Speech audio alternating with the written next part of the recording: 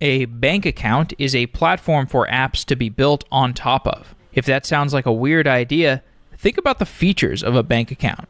Most users only have a single bank account, making it a great tool for identity and authentication. The series of transactions in a bank account provides a dataset that can be used for analyzing payment history and issuing loans or insurance. But there are difficulties to building a platform on top of banking. There are thousands of different banks, and if you want to build an application that integrates with a user's bank, you need to be able to integrate with any potential bank that the user might use, whether it's Bank of America, Wells Fargo, or Chase. Plaid is a company that builds APIs for users to connect to banks. Applications such as Venmo, Betterment, and Coinbase use Plaid to connect with the bank accounts of their users.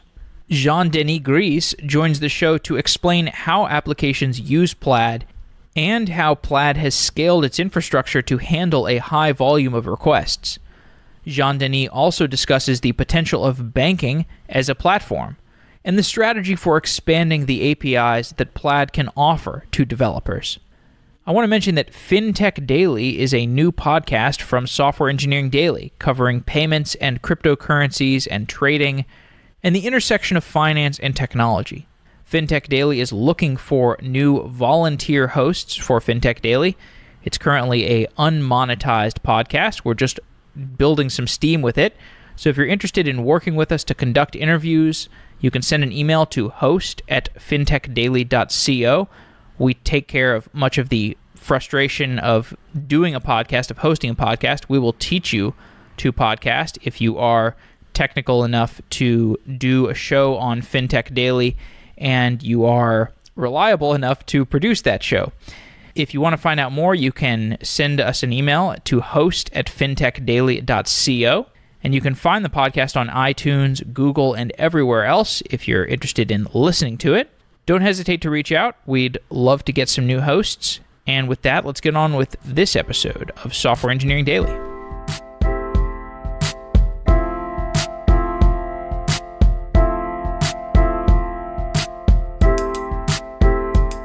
We are running an experiment to find out if Software Engineering Daily listeners are above average engineers. At triplebyte.com/sedaily, you can take a quiz to help us gather data. I took the quiz and it covered a wide range of topics: general programming ability, a little security, a little system design. It was a nice short test to measure how my practical engineering skills have changed since I started this podcast.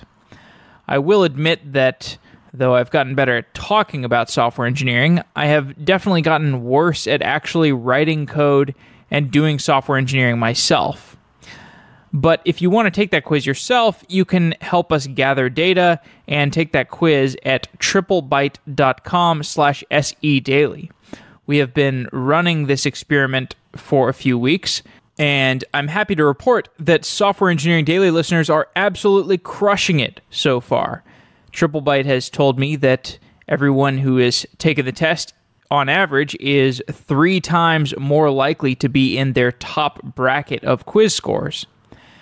And if you're looking for a job, TripleByte is a great place to start your search. It fast-tracks you at hundreds of top tech companies. TripleByte takes engineers seriously and does not waste their time, which is what I try to do with Software Engineering Daily myself. And I recommend checking out triplebyte.com/sedaily. That's triplebyte.com/sedaily, TripleByte, byte as in 8 bits.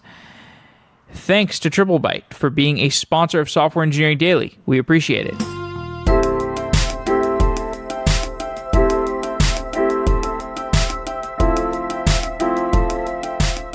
Jean-Denis, you are the head of engineering at Plaid. Welcome to Software Engineering Daily. Yeah, thanks a lot for having me, Jeff.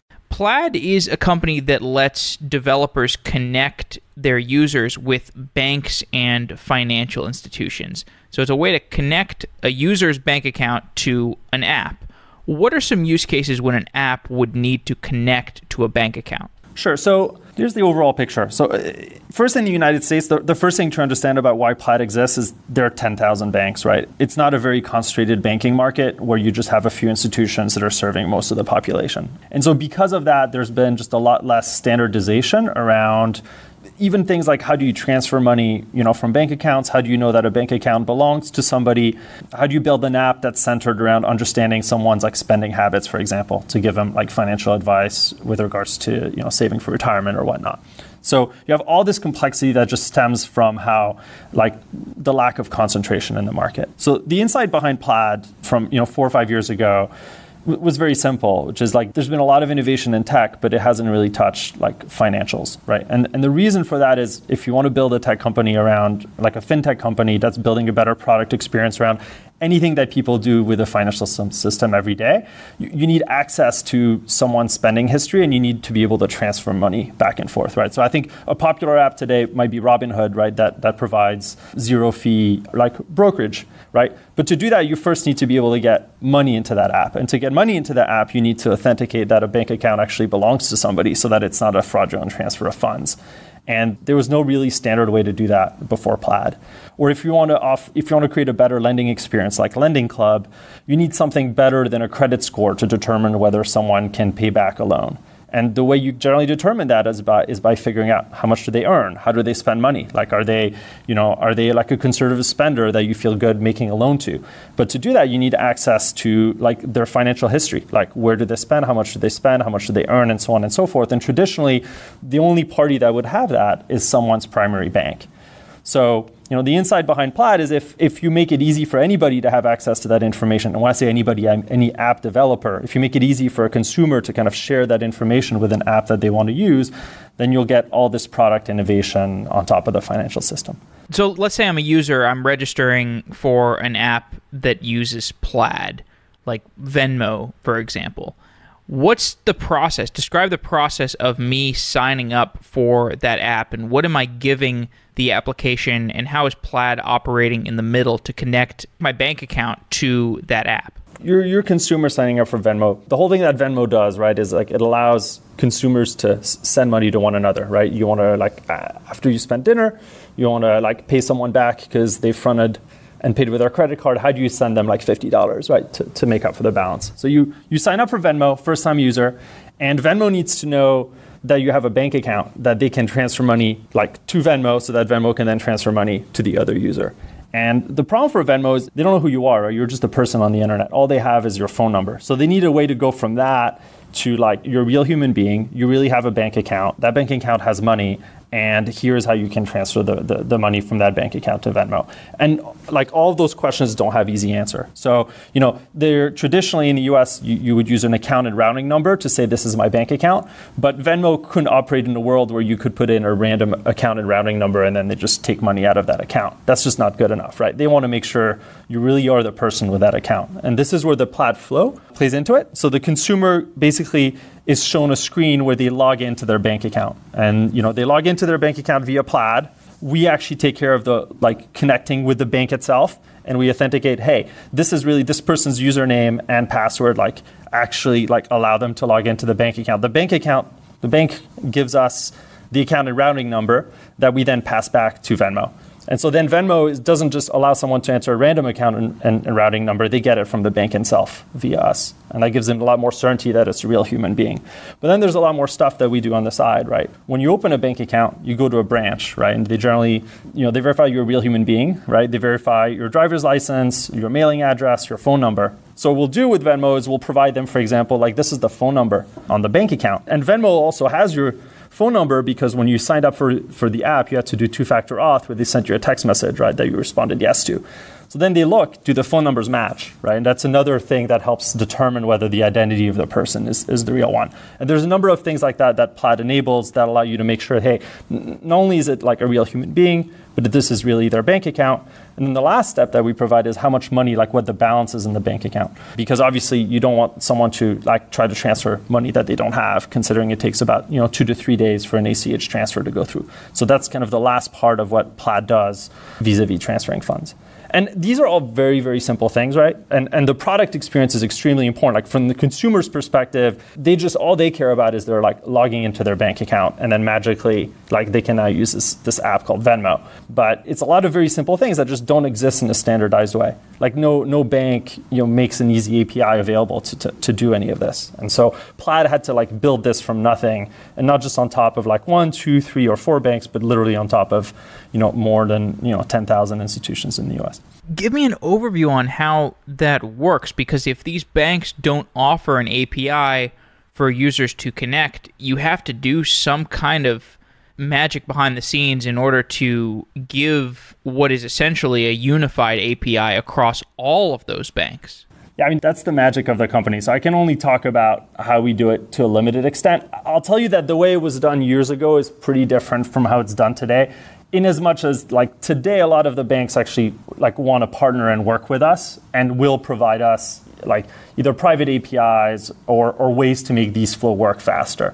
Right, so I think we announced a few weeks ago kind of a partnership that we have for Chase, for example, which is one of the big 3 banks in the United States. That makes life just a lot easier. But like at the origins of the company, you had to start with screen scrapers or using banks like web APIs intended for consumers and build kind of like a B2B product on top of it. And I think a lot of the early magic of Plaid was, doing so was painful, and it wasn't necessarily it's not the kind of work that when you're a CS student, like in school, that you dream of doing, but we did it at scale, right? We didn't build like 10,000 individual integrations. We found ways to integrate with banks in a scalable way. Like we have some integrations that works with hundreds of banks at a time, for example. That's probably as much as I can tell you about the details of how it works. The truth is there are companies that try to do, and they actually did some of what Plaid did in the past, and they took a very like one bank by one bank, like manual approach to it. And we've kind of taken a very like scalable, like a hard engineering approach to it that leads a higher quality product that's been a lot easier to scale to get coverage in the US. Interesting. Yeah, I mean, I can imagine, I was just kind of thinking about how you could potentially solve this. And, one way is, like you said, you have some, basically a browser set up on a VM somewhere, and then a user makes a request with their bank account credentials, and you could literally open a web page on the VM, go to bankofamerica.com, put in the banking credentials, and then scrape the screen, and then the user wouldn't really know the difference, except it would just be kind of high latency, and it's just kind of a janky way of doing it, but it would get the job done. I wouldn't have any, like, as a user, I wouldn't have any opposition to that, and, banking should be turned into a platform. So I would be happy with that if that got the job done. But I can imagine that, whatever your early approach was, and, whatever the kind of hacky approach was, as you built some traction and the bank started noticing, they're like, this is great. Like, this is useful for, this allows customers to do additional things with our bank.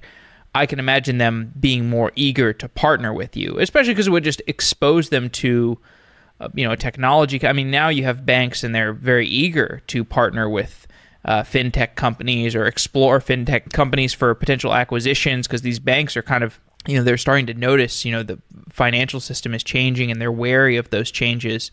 How has your relationship with the banks changed as the business has evolved? So first of all, I think what you've just described is almost 90% accurate version of the early days of Plaid. And just like you said, I think initially I wouldn't say that all of the banks were super excited that apps were being built on top of their data, right? Because, if you're a lender, and if you believe in the hypothesis that to be a great lender, having as much information as you can about someone's spending habits gives you like kind of an advantage in how you can price that loan, most people go to their primary bank to get a loan. Like that was true like 20 years ago. Right? That's what you would do, because that person had the most information. They would give you the best loan. And you could try to go to another lender, and you'd have to print a bunch of PDFs and go there, but they might not, they don't have a relationship with you. It might be tougher to get the best rate. So if you look at it from that perspective, and then suddenly like anybody can now get access to the data that allows you to price a loan really well, that could be a little bit scary for a bank, right? Because there's they used to have a more captive audience, and now you're opening up, the product experience and the lending experience much more broadly.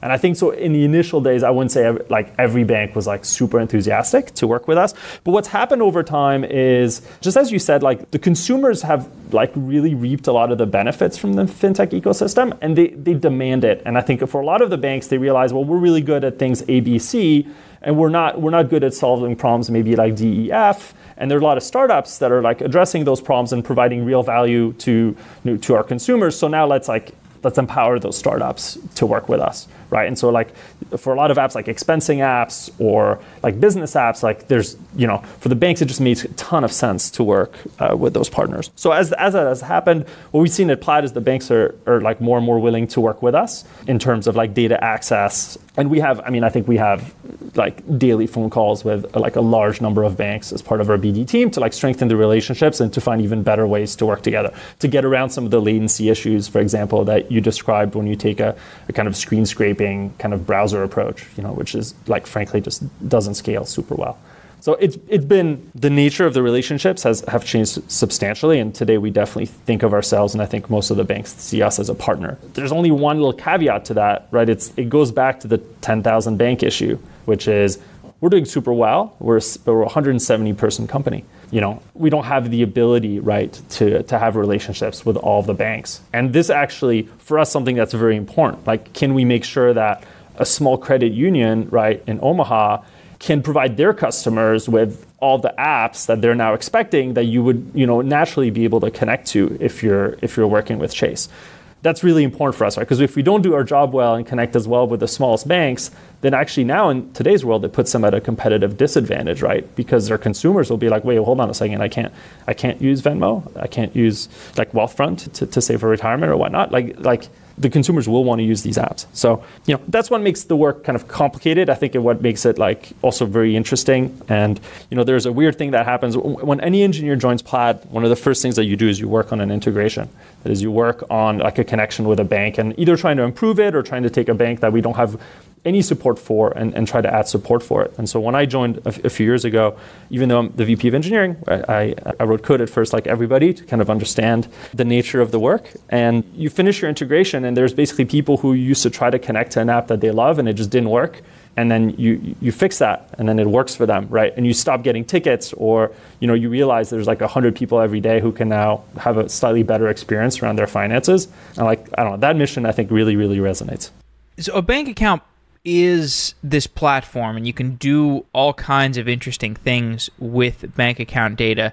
Some of those things are useful to the consumer. Some of those things could potentially be threatening to the consumer because it's very sensitive data. It's a bank account. And back in the day, people were afraid of putting their credit cards online. Originally, they overcame that fear. Now I think people are slowly overcoming the fear of putting their bank account information online. But the most recent service that I used that I think used Plaid was Siftery. So there's something called Siftery Connect, I think is their product, but basically looks through your purchasing history for your business bank account and looks at all the SaaS tools that you've bought, and it helps you make buying decisions based off of your SaaS tools. And I saw this, I was like, this is amazing. This is really useful to me because I run a podcast, but even though it's just a podcast business, there's enough web services I buy that it's useful for me to see this diagnostic of where am I spending? Am I spending too much? But obviously, I don't want my banking data to be abused.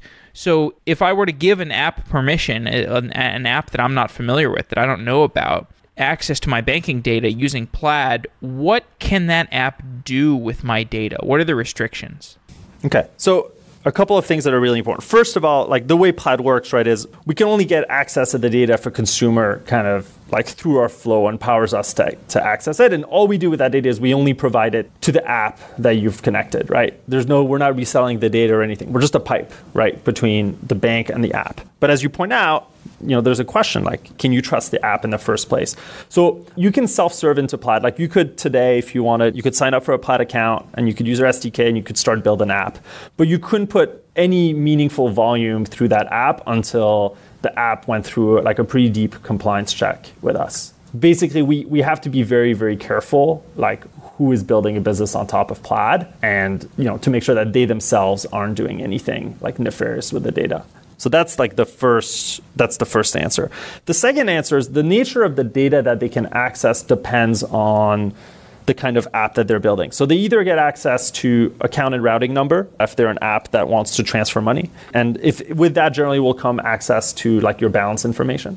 Or they get access to your transaction history. And this is for apps that either need to give you financial advice or that need something like credit scoring, like something that evaluates somebody's risk.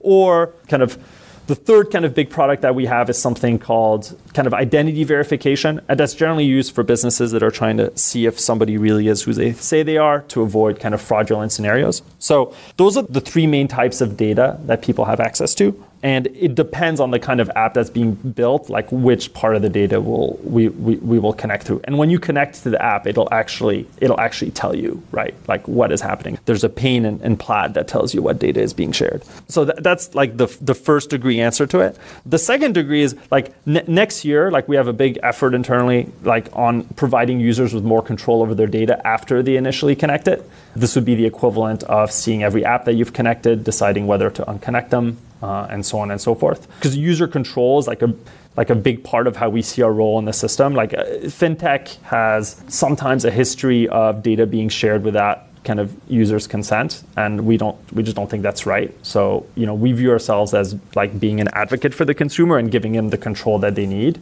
and that they want. And we want people to feel like if you're going through the Plaid flow to connect an app, there's like a baseline of like security and privacy that you can feel really comfortable in with that app. So Plaid has these multiple APIs. You've got authentication, identity, income. You've described some of these APIs broadly. Let's dig into them a little bit. So there's this authentication API. What happens after the user has authenticated their bank account? After they authenticated their bank account, we give the app their account and routing number. And at that point, then the app can use any kind of other service to actually transfer the money using something called the ACH rails in the US, which is the main way that money can be transferred between bank accounts. So, for example, we have a partnership with Stripe where we return to the app the account and routing number, and then they will use Stripe to transfer money to or from a certain bank account. So if let's say I'm building my own payment service, and let's say I call it Jeff Pay, and I want to use the authentication API, what are some of the other APIs I could use that would be useful, just as if it's just a payment service? I mean, if you're using authentication and you're going to have money go back and forth, you want to use balance to make sure that there's enough money in the account for the transfer to happen. So ACH rails allow you to transfer money, but they don't tell you if the money is there in the first place, and there's a pretty steep penalty if you try to do a transfer and the funds are not available. So that's the first thing you would do. You would use balance. The second thing you really want to do is you want to make sure that the person is who they say they are.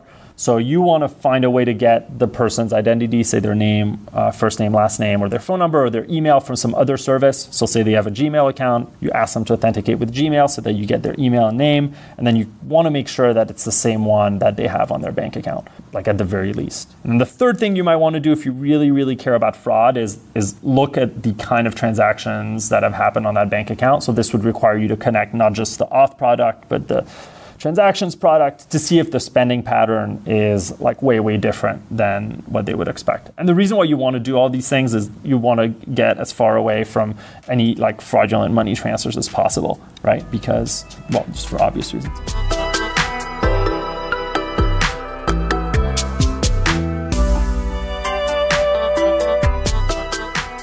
Logi Analytics is an embedded business intelligence tool. It allows you to make dashboards and reports embedded in your applications. Create, deploy, and constantly improve your analytic applications that engage users and drive revenue. You focus on building the best applications for your users while Logi gets you there faster and keeps you competitive. Logi Analytics is used by over 1,800 teams, including Verizon, Cisco, GoDaddy, and JP Morgan Chase. Check it out by going to logianalytics.com/datascience. That's logianalytics.com/datascience.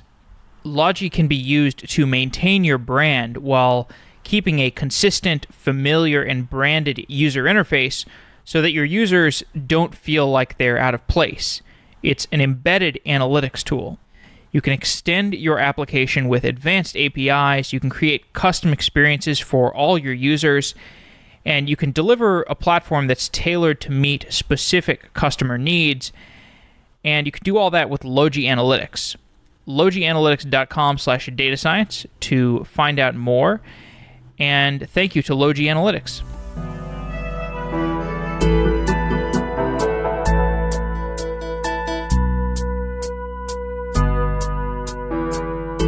The idea of building your own fraud analysis system on top of the transactions that a user has gone through. So this would be like an additional layer, because banks have their own fraud detection system. So if I'm building some kind of like a lending platform on top of my payments service, maybe I really do want to know how liable this person is to commit fraud. But why wouldn't I just trust the banking layer of a fraud detection system? You mean like the credit score system, for example? No. So I thought banks were pretty good at identifying fraudulent transactions. So if I make an API request to Plaid for this user's list of transactions, and why would I want to do further analysis on that? Couldn't I just trust the bank's knowledge of what is a fraudulent transaction that they've rejected already? I mean, you look at their transaction history to see if the transfer that they're trying to do via Jeff Pay is like out of character for that human being. Okay, I see. So for example, like if the account connected is of somebody that's never used, you're literally the first fintech app ever that they've connected to the bank account.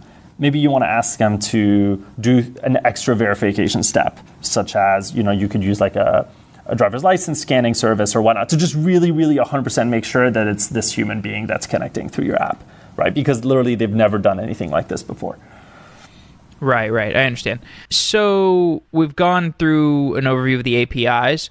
What are some ways that people have used these APIs in methods that have surprised you? This is one of my favorite questions. So I always talk about this customer because I think what they're doing is very cool. There's this company called Tally. They're not very big. They're a startup. What they do is they use us to look at how much interest rate your credit card company is charging you when you can't pay your credit card bill. And what they determine from that is whether effectively your credit card company is overcharging you interest relative to your current kind of credit standing or ability to pay back a credit card. So like a scenario might be you applied for a credit card after the financial crisis when you'd lost your job for whatever reason, right? So you had a pretty poor, let's say, credit score. And so the credit card company came back to you with a really high APR card. And you've kept it this whole time, right? And now you've got a good job and life is good and you're generally paying your bills on time, but not always, right? Sometimes you carry a balance on your card. And when you carry a balance, you're paying, whatever, like a pretty high rate. And so Tally will go in there and they'll be like, hold on a second. We'll pay your credit card bill for you. And then we'll charge you less interest because we think you're more trustworthy, right? Or we think your credit standing has changed over time. So they're doing arbitrage between how risky someone really is and the balance on their credit card account. I mean, when I heard about it, and they're growing fast, like they're doing well. I was like, that's amazing, right? They're like literally this app is helping people like get a credit profile that's like more in touch with their current ability to spend and not what it was whenever they applied for a credit card, years ago. It's really powerful. And there's like an innovation like that that's happening that no one in the history of Plaid would have said like, hey, this is the thing that should happen. Or there's a company called Drop, which is a Canadian company, or at least launched initially in Canada. They look at how you're spending money on credit cards, and they basically give you points with certain stores that you're spending a lot at. So for me personally, I spend a lot at Whole Foods, and then so I get an extra basically like 0.8% cash back at Whole Foods from just connecting Drop. And the idea is because they give me these coupons, it incentivizes me to keep going back to Whole Foods because I want to keep kind of earning Drop points that work on there. It's a kind of like automated loyalty program where I don't have to worry about like scanning things or whatever. It just literally just looks at how I'm spending money to do it. It's very cool, right? For me, like it's like a little bit of extra money that can go back to consumers. So there's a ton of apps like that are being built, and like we're totally neutral and like agnostic of any of this, right? Like our goal is we want to make sure that things that are built on top of us are like trustworthy and like real businesses. But then we want to, give the power to developers to be really innovative and build great things on top of Plaid. So I think every month, so we have internally like a dashboard of all the apps that are using us. And there's always, every month, there's a couple of new apps in the top 20 or in the top 50 that I haven't heard of. And I do some research and half the time I'm like, wow, that's very cool. That's something that should exist. I never would have thought about it myself, but it's just great to see that they found a way to build this business on top of us. Very cool. Well, let's get into the back-end engineering. So we've talked in some detail about how Plaid is establishing a connection between the user and the bank, but there's obviously a whole lot more in terms of the supporting infrastructure. Give me an overview of the Plaid engineering stack. Sure. So, first we're all on AWS, which from a security and scalability standpoint, just makes a lot of sense and solves a ton of our problems for us. Language-wise, most of the backend is written in Go. Some of the bank integrations are mostly written in TypeScript today. And then probably the third part of the stack is we're really proud of not just our API, but the SDK that we give developers to build apps on top of Plaid. Like, you could get started and build a very basic app in hours as far as the Plaid integration is. And so, obviously we have an Android SDK and we have an iOS SDK and a web SDK, and those written in, Objective-C and JavaScript and Java for each platform. In terms of interesting technology, so personally, and I think most of the team at Plaid does not care that much about either hard problems or specific technologies. We're very, very pragmatic, meaning we just want the easiest tool to use to solve the problem at hand. On AWS, we use Aurora and we use DynamoDB and we use Kinesis. Like, as much as possible, we're using managed versions of, the Kafka or like MySQL or like a key value store so that we don't have to worry about the operational aspects of it. The areas that are difficult for us generally stem from the fact that we don't control our database layer, right? Most companies, you generally control, there's some level of the stack and then you control everything below. Well, at Plaid, you control everything below until your database, and your database is literally 10,000 banks in the US. And so that brings a lot of really pretty Plaid-specific, interesting problems. For example, it's possible, we've tried very, very hard never to do it, but it's possible for us to like DOS a bank. And if you think about a small bank that doesn't have a ton of infrastructure, where you have users that are, using apps that require like data to be updated very often, that's really dangerous, right? We don't control that. We also don't control downtime of our banking partners. If they need to do a big version updates on a Saturday night for 3 hours, there's absolutely nothing we can do. Like, we will not be able to connect accounts to that bank for that time window. So just because of that, we have a lot of challenges around monitoring this infrastructure that we don't control, right? To make sure that we're being really good citizens with it, to make sure that we are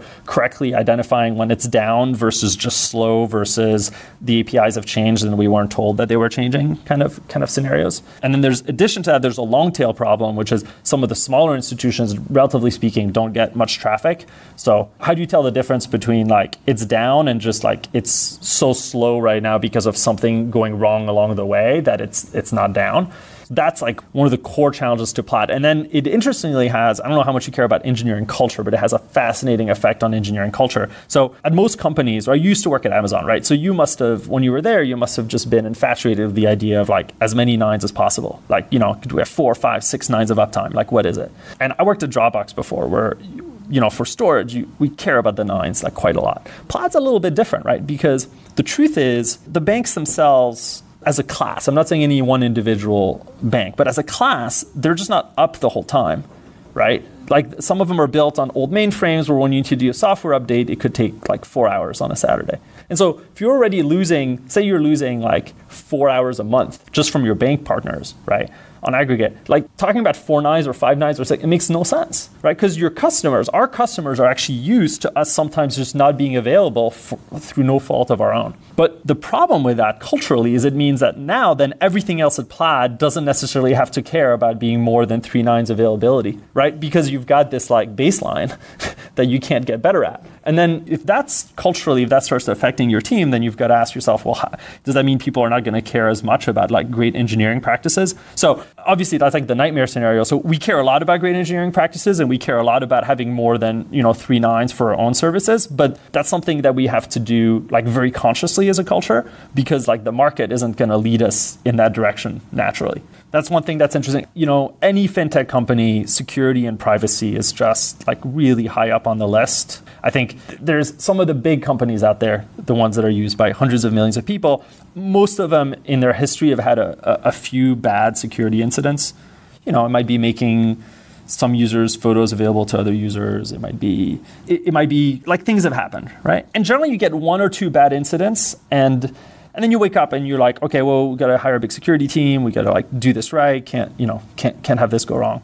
At Plaid, there's a class of these things that if they happen are kind of company ending. And that's true about most fintechs where you transfer money. Like you can be down, but you can't mess other things up, right? There's some nightmare scenarios where money doesn't go from the right place to the right place, for example, because you make a core mistake. So thinking about how do you build software while keeping those constraints intact earlier in the life cycle of a company than you would normally have to is interesting. Like I have a Dropbox example where like Dropbox was much larger before I think it had to think about these things at the level that we have to at Plaid, just because it could afford to wait a little bit longer. And like Dropbox takes security, very, very seriously. I'm just making an observation in terms of Plaid had to worry about that way before I joined, when it was just like a 20 or 30 person company. Well, I think I'm not sure how in the earlier days, people weren't maybe using Dropbox as aggressively in terms of mission critical documents or like storing not that I have one of these, but like a password file, like like the keys to the kingdom kind of thing. But with banking information, it's kind of from day one, you don't have this really high bar for how sensitive the data is. So you said about this idea that all the banks are basically the back ends. So that is to say that if Plaid takes the data from the bank, like if I authenticate Plaid to give me all the transactions associated with the user, you're not storing those transactions yourself. You're just handing them off to the user and you're not storing them. It depends. We're effectively caching them, right? Because if you've connected multiple apps and the multiple apps want updated transaction data, we can't hit the bank servers for every app every time they want an update. So there's like a caching aspect to what we do. Can you tell me more about that caching layer? Like what's the conveyance of data look like between the bank and the user? So on some interval, most banks, we are forced to pull, right, data at some interval. So at a certain interval, we're like, hey, these apps need updated data for this user. We talk to the bank and get raw data from the bank. And then what we do is, and that's done through we use gRPC internally. So all that is synchronous. And then we get raw data from the bank. We actually store it's a permanent store, but it can be deleted because we can always get the raw data back from the bank. Then we enhance the data. So we have a whole data pipeline that enhances the data. So one of the problems, right, is if you use 2 different credit cards to buy the same thing at Home Depot, the transaction strings will look different with the 2 different credit cards and banks that are the issuers. So what we want to do is make the data look as standard as possible so that it's easy for a developer to use. So we have a bunch of machine learning and a data pipeline that it does everything. Like it identifies like what's the location of the store, is this a chain store, like normalizes the transaction to try to find like the zip code and like if it's recurring or not, categorizes it as this like a purchase at a grocery store, or is it at a gas station, or is it like a bill, whatnot. And so pretty complicated pipeline that gets to eventually at the end of it like clean data that again is stored. And then what happens is we send webhooks to all the apps that are using us, just telling them, hey, there's new data available. And then each app, as they want or need it, will contact us, just do like an HTTP request to our endpoint, authenticates, and gets the updated data for that user. That's like the rough pipeline. There's like tweaks to it, but that's most of it. And for historical reasons, some of the we're mostly microservices based. So like you can think of a beautiful version of this, which is like where every service is kind of stateless and does its thing. Unfortunately, like any fast growing company, we have some technical debt from the old days that's still in there. So so a couple of these services rely on a shared MongoDB cluster to like share state, share metadata as the pipeline is going through, and things like that don't scale and are harder to reason about than other parts are. Please don't let any listeners think that everything is perfect. There's plenty of things that need to be fixed. And then the other parts of it that are important is, from a privacy standpoint and security standpoint, all sensitive data is basically encrypted as soon as we get it from the banks and not decrypted until it goes back out to customers. So an example would be account and routing number. Like from most of our system, like 98% of it, right? It's just like some encrypted string.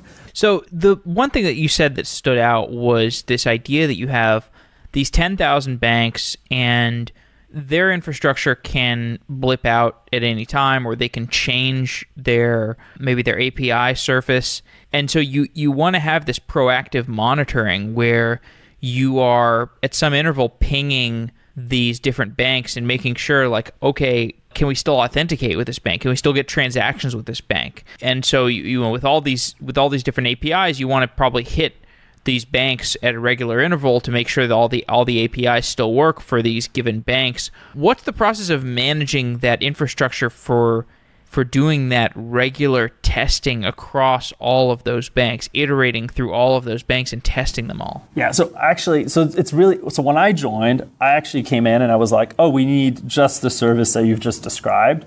But it turns out our volume is so huge that we don't really need to ping the banks to see if it's up. Like we find out with real traffic extremely quickly if something has changed. So mostly it's about validation, about like some metric. We have a number of metrics that we track, like that we track. Some metric will start to behave badly if the data is off. And number two, the second channel is support to tell us if something is off. So like I'll give you an example, like very simple one is we get an account and routing number that's like the wrong length, right? Or the name on an account changes, or like someone who used to have 5 accounts at a bank suddenly has 0. Like there's these like flags, these things that happen as soon as the data isn't what it's supposed to be. And we have a kind of interesting on-call structure internally. We have something called bank on-call, which every engineer is on, regardless of what team they work on. And basically, if one of those things goes wrong, it's bank on-call's job to get it fixed like ASAP.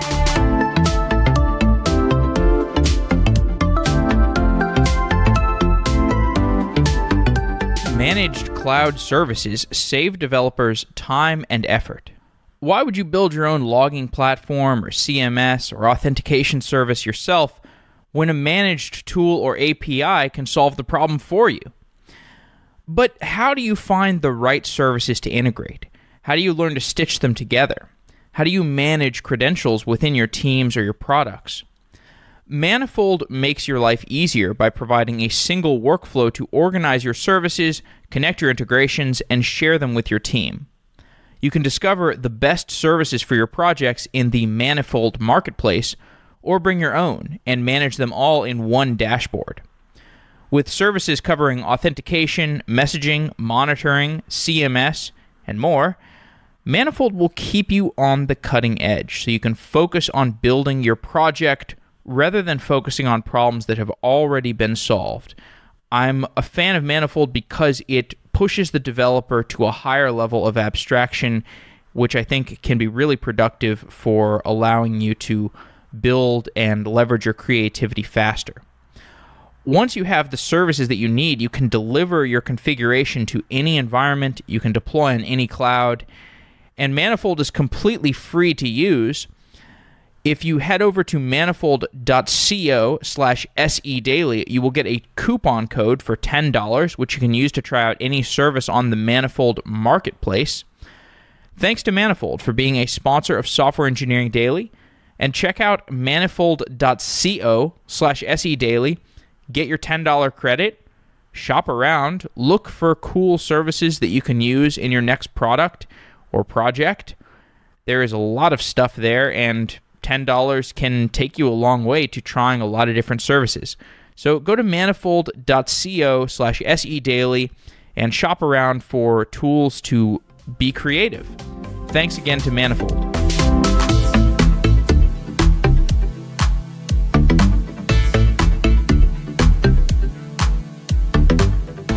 That idea of on-call, maybe you could just talk about monitoring and DevOps more broadly. So like there are a number of companies that I've talked to where on-call rotations have become much, much easier over time as they've moved to more and more managed services. But there are some cases where there still is a lot of on-call due to certain infrastructure complexities or just the nature of the service.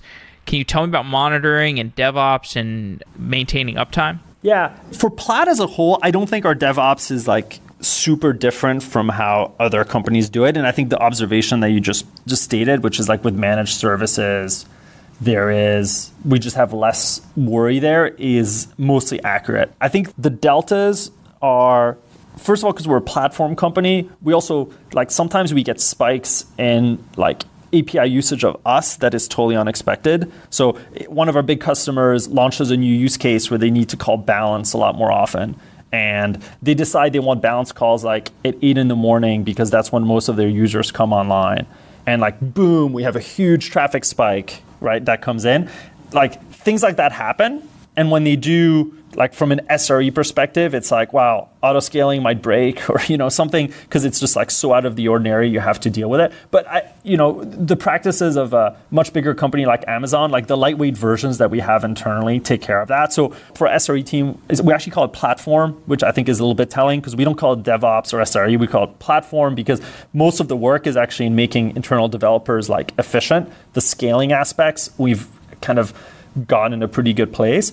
They have their own on-call rotation, and if something nightmarish like that happens, like off hours, they're going to jump on it immediately. The bank side is pretty different. So the truth is, if we have monitoring right on things going wrong with banks, with 10,000 banks, things go wrong all the time. Like literally, like every hour something happens. And some of the stuff that happens is like really weird, right? It's like bank A decided to merge these two saving account types into a new type. And we don't categorize that type as a saving account because we've never seen it before, right? So the metric that goes up is like now there's a bunch of accounts for this bank that are like, they're categorized as miscellaneous, right? Because we don't know if they're a credit card or a checking account or a saving account or whatnot. That happens all the time. And you definitely don't want to wake someone up like in the middle of the night to do that for a couple of reasons. Like reason number one is it happens all the time. And so if you're going to do that, you'd have to have a really distributed team everywhere in the world if you wanted to like keep things good. And at our size, that's just like way too much of a cost. Number two, users probably don't care that much at that point in time that that's correct as long as you fix it really, really quickly. So what we do, and the thing with monitoring is it's not just did something go wrong, but it's like what's the impact? Like how many users are likely going to be affected by this in the next like 24 hours? So obviously if it's Chase, if there's a new account type at Chase, like all hands on deck, like figure it out, right? Or if Chase changes like one of their internal APIs, I mean they would always tell us in advance, but like if that happened, like go, okay, all hands on deck. However, for a smaller institution, you might be like, well, we expect 5 or 6 people to be affected by this in the next like couple of days, and then you just auto create a ticket, right? And then you have somebody take it on as part of like regular quality work, which we're pretty good at. There are exceptions to that, anything that touches account and routing number going wrong, that's really high on the list, obviously. But if like anything else, like our machine learning model is not able to categorize a larger percentage of transactions than usual, that's often not the end of the world. We find out about it. We figure out how much the impact is on our users from a data quality standpoint. Depending on the impact, we either work on it like that day, that week, that month kind of mentality. The final thing on this, which is I think important, is a service is only has to be as good as its competitors. And that is, please, I hope no one's listening like sees that negative way about how I feel about the quality of Plaid, because I think our quality is super high. But the delta between the service we provide and most of our competitors is pretty big in terms of data quality, in terms of uptime. And so what's done is it actually gives us, our customers are very understanding of the complexity of the problems that we're trying to deal with. And they have actually, frankly, they're really good partners, and they have an understanding of how hard it is, right? Because they themselves are building products on top of the same things, right? So they understand why it's hard for a machine learning model to always categorize things correctly because they on their side are also trying to like categorize things as well, and they know how tough it is. So that gives us a nice level of understanding in terms of the domain-specific issues that happen in the banking world. So that's like and our bar is very high because we think of how good we do all these things. That's the mode of the business, right? It's if there's going to be a competitor to Plaid, how many tens of millions of dollars and how many years are they going to have to invest to get to our quality level? So we take it very seriously, but you have to recognize that we can't do all of it perfectly all the time, just given the complexity of the problem. Definitely. Well, your engineering is somewhat, you're in a, like you said, this spot where you have your back end is kind of controlled or bottlenecked by the banks themselves, and it's an interesting constraint. I mean, like you said, you have to be just better than your next best competitor, and if you can do that, that's great. And it's just the nature of the business that you can only do as good as the lower level of the bank kind of allows you to do, which makes me wonder. So we did a series of shows a while ago where we talked to some of these new banks. We talked to Nubank and Monzo and N26, and it was interesting to see how banking might change. But I mean, more broadly, like I've talked to other fintech companies, TransferWise and Stripe, and all these Bitcoin companies, Coinbase, and it's like every fintech company I talk to, they have a gigantic vision for how things are going to change and in their domain, because it's just like fintech is not going to be the same. Like this idea of kind of having to rely on banks and their, they have as much as, all due respect to banks, it's just kind of old infrastructure, and we kind of need better systems of financial movement in the world. So from where you sit at Plaid, what's your personal vision on how fintech changes in the next 5-10 years? What are the things that you're most excited about? So first, I want to echo kind of the last thing that you said, which is you said with all due respect to the banks, right? Like from a technical perspective, they aren't up to the latest standards or people's expectations about how systems can interoperate or the quality of service that they provide. So what I'll tell you there is one thing I've been quite surprised by relative to before I joined Plaid to now is how seriously a large percentage of the banks take that and are trying to get much, much better at it. Right? They're definitely not sitting on the sidelines of Monzo or Simple and thinking that they don't need to kind of keep stepping up their game in that dimension. And they've got very good people who are working really hard at it. So I don't know if my end game vision of the world is one where banks are totally out-innovated by startups. I do think what happens is a lot of the banks are forced to step up, and some are successful at doing so, and some are less successful at doing so because of these kind of competitive pressures from new fintechs. So that being said, our thesis at Plaid is pretty simple, which is we're at the very early stages of fintech innovation. And one way we think about it is a lot of the innovation should happen in terms of the product experience that's provided to consumers. So traditionally, there's this infographic somewhere, and it shows a picture of the Wells Fargo website, and it shows all the drop-down menus in the website. And for each drop-down, it has the name of 5 to 6 companies that are trying to innovate for that product, right? And it could be transferring funds or loans, or it could be mortgages, or it could be saving for retirement, or it could be 401k, or it could be sending money to friends, right? Literally. And there's 30, 50 boxes, and each one has 3 to 5 companies. So, when you talk to Robinhood or some of the new banks, they actually kind of want to replace Chase, right? They just want to be a better version of online Chase. They want, Robinhood doesn't just want to do the brokerage, right? They want to own the entire financial relationship for a consumer. I think the way we look at it at Plaid is a little bit different.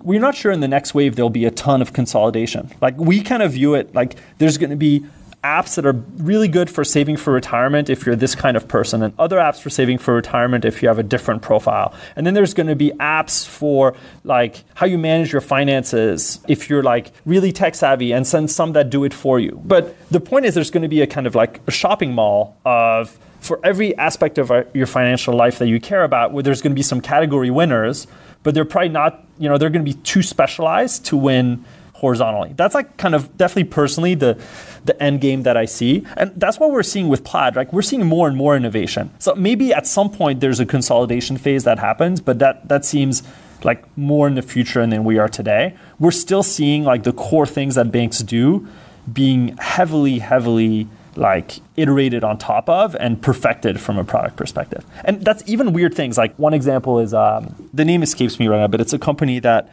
they're helping with like loan repayments. All they do is the consumer experience of like when you've got a loan and you need to make payments on it, how to make that like better from the user's perspective, right? And then they're going and selling that to banks and to startups and to a bunch of people. Like that business is not going to expand to completely, put the banks out of business, but it's like a multi-billion-dollar like TAM that someone needs to go after.